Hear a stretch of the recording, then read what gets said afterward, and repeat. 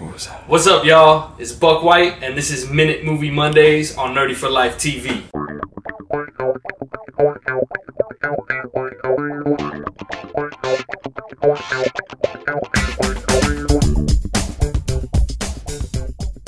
Alright, y'all, so this week's Minute Movie Monday is Percy Jackson and the Sea of Monsters. Okay, so the first thing you need to know about the movie is this. If you're expecting it to be like the book, it is not like the book at all. For what the movie is, it's not terrible, but the acting is somewhat cheesy. The best acting would probably have to go to Stanley Tucci, who plays Dionysus. Spoiler alert! There was a lot of action in this movie, with the characters fighting a mechanical bull, a cyclops, other demigod traders, a weird animal that looked like the Tasmanian devil with a scorpion's tail, and lastly Kronos, who died within 15 effing seconds of coming back to life. So all in all, the movie was okay, and if you're a hardcore Percy Jackson fan, then you're gonna want to see this movie just because. Now, if you're the kind of person that wants to see some CGI fighting scenes or whatever, something like that, and you don't mind cheesy acting, then this movie might also be for you. If you're not into any of that kind of stuff, then I would suggest that you wait for it to come out on DVD, or go to your local flea market and buy it from the guy wearing the FUBU jersey from 2002. How do we rate this film, you ask? Well, on the nerdy scale, it gets an N.E.R. In my opinion though, the best thing about the movie was Annabeth's eyes.